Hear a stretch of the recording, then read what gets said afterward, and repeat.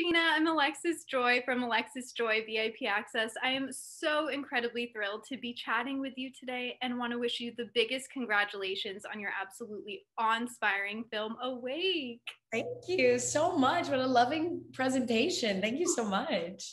You are so welcome. The movie is wow. You did an extraordinary job as always. It's so gripping. And I just have to tell you, I had to sleep with the lights on last night after watching the movie. It's so great. Thank you. I appreciate that. You're so welcome. Now, I want to jump right in. Now, throughout the movie, we see your character have many impactful moments where she teaches her daughter how to survive on her own and gives advice to her on how to live life independently.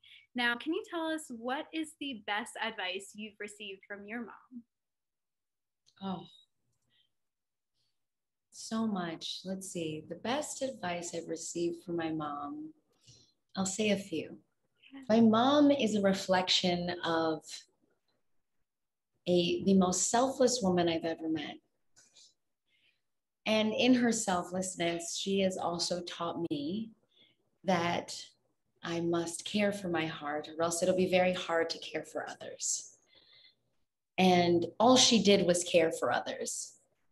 And she was essentially trying to share something that she was consistently working on.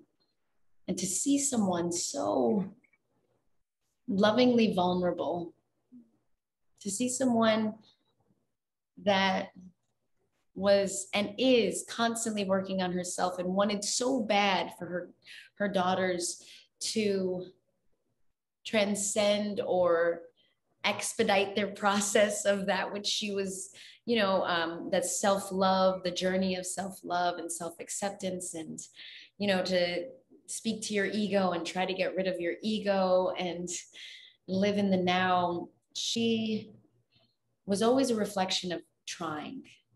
And outside of just like giving great advice of working on yourself and loving others and helping others succeed so you too shall succeed, she was a living example of it. And that's, I think, it was so much more profound than the words that came out of her mouth, because it's so hard to do something that you cannot see.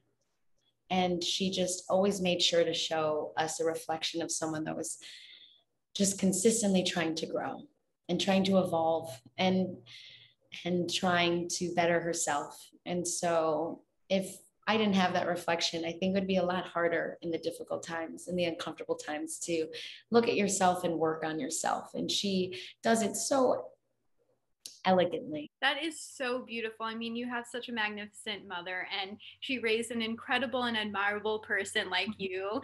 Now, the movie is filled with tons of edge of your seat, hair raising moments. Is there a specific moment that really stuck out to you the most and spooked you out the most? What spooked me out the most? I would say when we come across the group of humans that are like draining blood and for survival and for being able to, utilize the blood to regenerate oneself as our bodies deteriorate during sleep deprivation. Yeah, that one spooked me out the most. Like what we're capable of as humans, both positively and negatively. I think the negatively spooked me out the most. Yes, well, I'm so excited for everyone to see this film. Again, I was literally at the edge of my seat. I was wondering what was happening next, and you did such a stupendous job, as always, bringing this movie to life. Now, one of the many things that I also love about the movie is the theme of having a second chance and starting over. And we see that throughout a lot of the characters in the movie. So what was it like for you bringing that powerful message out in this film through a character as strong-willed as Jill? It was liberating, to be honest. It was liberating because it allowed me to reflect in the ways in which I failed.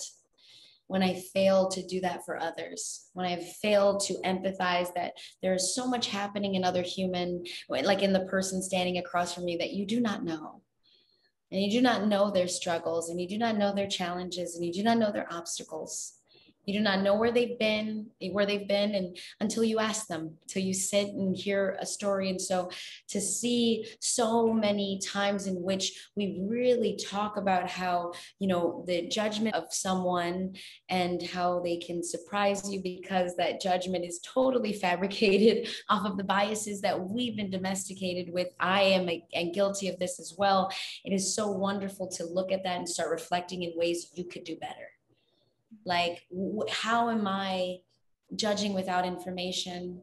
You know, how am I placing these judgments on people that I have never met just by little moments of either success or failure, you know, good or bad. And how we do that a lot. I will only speak for myself and how I can be better at that. But do I see a reflection in our society? 100%, you know, I see how we can all try a little harder to just know that there's a lot more than what meets the eye, a lot more.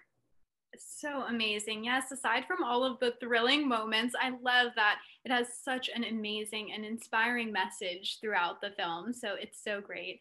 Now, Gina, we're going to do a very quick speed round. Are you ready for it? Yes, go for it. Yes. So the first one is, after the mysterious catastrophe that happens, all of the electricity is wiped out throughout the town, of course, including our cell phones. So what is an app that you can't live without? Google Maps. Oh.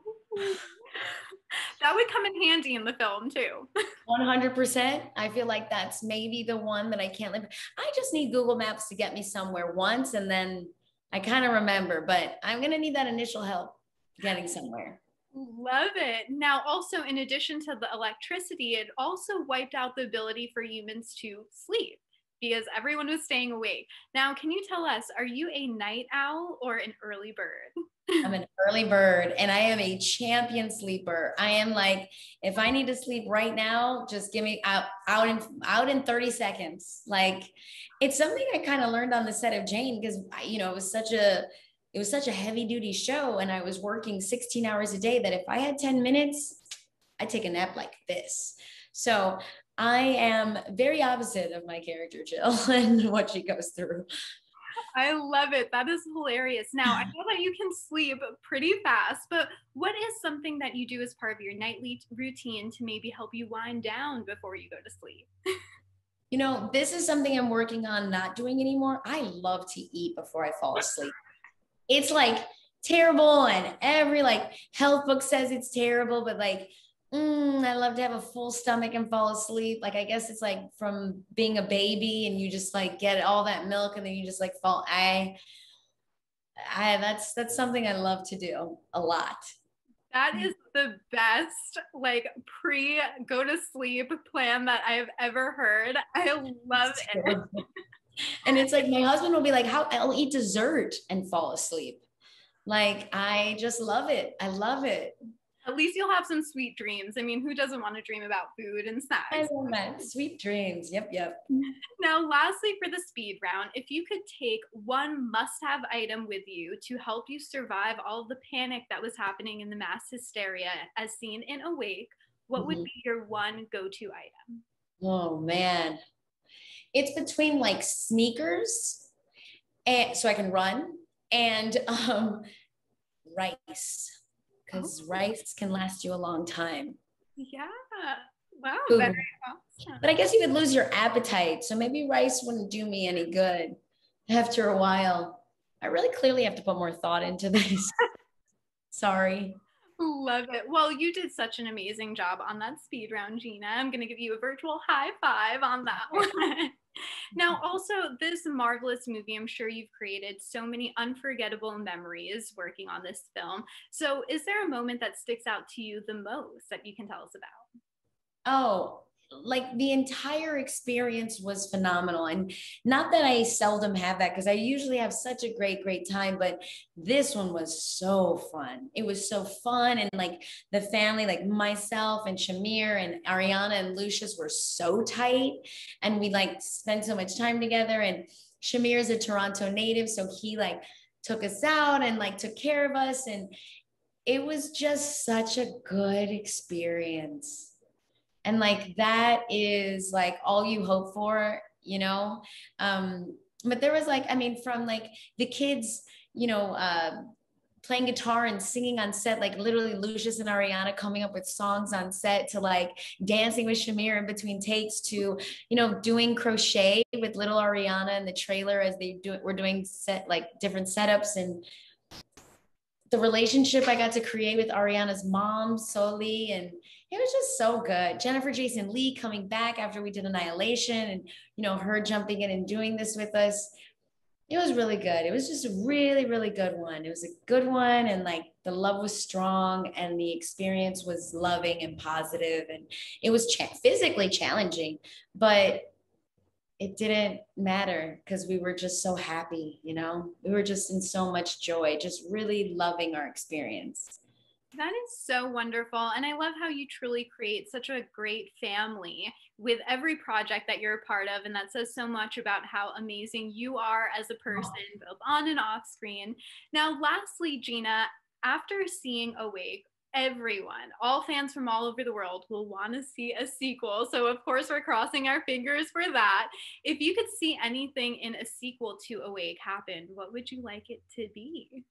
You and someone else also said that. I guess I never thought about a sequel, but I am all about your premonition. I'm like, yes. To me, I feel like at the end, it really solidifies this idea of rebirth and shedding old habits and things that do not serve us, and really clarifying the way we can move forward together as a society, as a human race. And, and I think that's something that's like, those are themes that we've been discussing a lot in the past year and a half. And, I think that the idea at the end where it really sets you off in the space of rebirth and the youth helping us rebuild and giving us a new perspective and new ways to live in our world is very much the way I feel about our youth now, and how incredibly strong and vocal and powerful they have been. And I've seen that profoundly in the past 5, 6, 7 years, just seeing how our youth really is going to create a better life for all of us. And so it'd be really cool to see like what that would be, and like what it would be if those were the ones that were really helping us restructure our dynamic here, That is so excellent. Again, there's so many motivating and really thought-provoking messages embedded throughout the film. But thank you so, so very much, Gina, for chatting with me today. What an honor it is to be speaking with you. And congratulations again on such a gripping and captivating film. Everyone is so thrilled to see you in Netflix's Awake, releasing on June 9th. Congratulations again, Gina. Thank you so much. Thank you so much, Alexis. All your love, all your support means the world to me. Thank you so much.